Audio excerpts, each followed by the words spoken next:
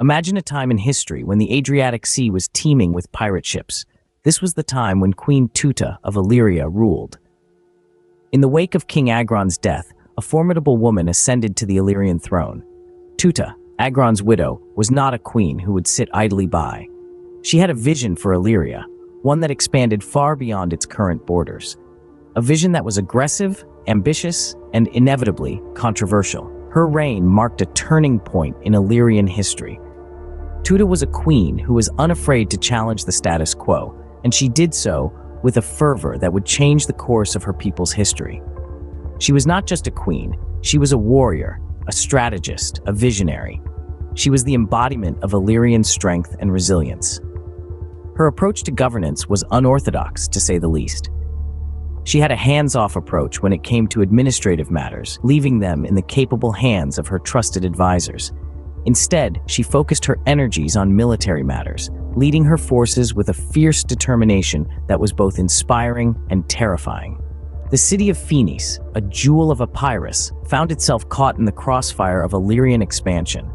The city, nestled along the coastline of Elis and Messenia, was an irresistible target for the Illyrians, who were accustomed to raiding these lands with impunity.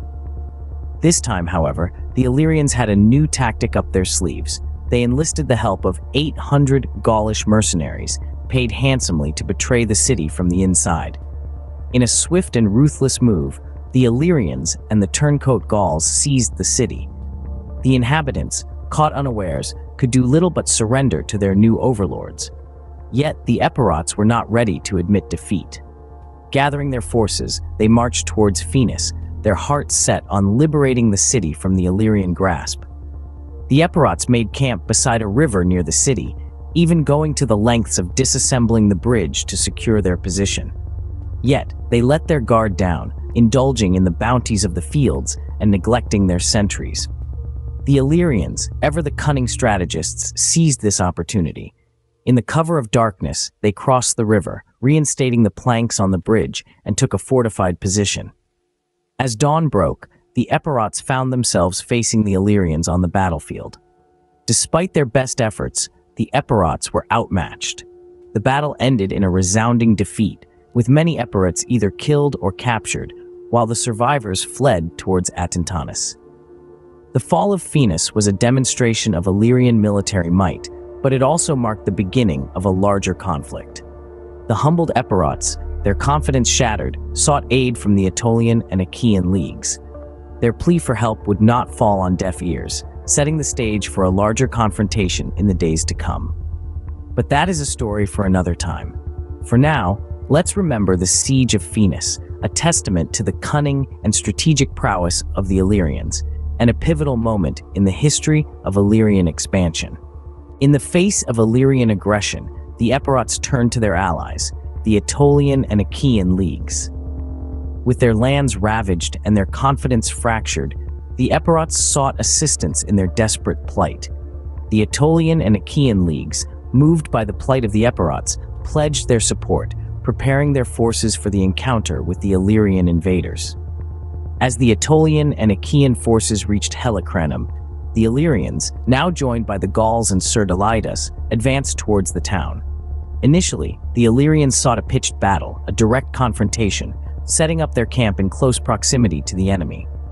However, the rugged terrain of the region posed a significant challenge, hindering their initial plan. In a twist of fate, urgent missives from Teuta arrived, calling the Illyrian forces back home. An internal conflict had erupted within Illyria, with some Illyrians siding with the Dardanians, a rival tribe. This unexpected rebellion at home forced the Illyrians to reassess their strategy. A direct confrontation with the Aetolian forces had to be postponed. In a bid to resolve the immediate conflict, the Illyrians brokered a truce with the Epirots. The agreement stipulated that in exchange for a ransom, the Illyrians would relinquish control of Phoenice and its free citizens. However, they were to retain all the chattels, including slaves, which they loaded onto their lemboi, a type of Illyrian ship. With the truce in effect, the Illyrians began their retreat. Some departed by sea, while Surdalidas and his forces retraced their overland route through the Antigonea defile. This retreat marked a crucial turning point in the conflict, offering the Epirots a reprieve from the relentless Illyrian aggression. The Illyrian retreat marked a turning point in the conflict, but the story of Illyria was far from over. The tale of Teuta's reign, the siege of Phoenix, and the Aetolian intervention is a testament to the complex and dynamic nature of Illyrian history, a narrative that we will continue to unravel in our following scenes. As the dust settled, the Illyrians left a lasting mark on the history of the region. Queen Teuta's aggressive policies set the stage. Her audacious siege of Phoenix marked a high point in the Illyrian power. Yet the intervention of the Aetolian and Achaean leagues, acting out of compassion and strategic foresight, turned the tide.